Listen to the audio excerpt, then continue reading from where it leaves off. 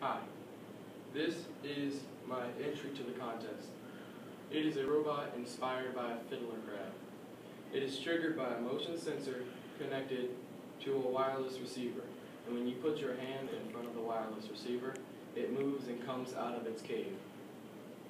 But when it comes out of its cave, its claw also lights up, as shown.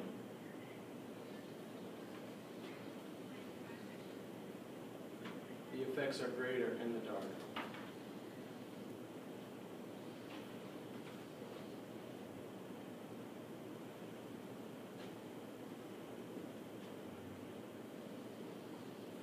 As you can see, the claw lights up as it moves.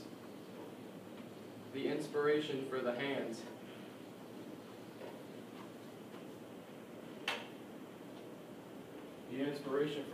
were a Fiddler crab. One large hand for protecting against predators, and one small hand to do the utility.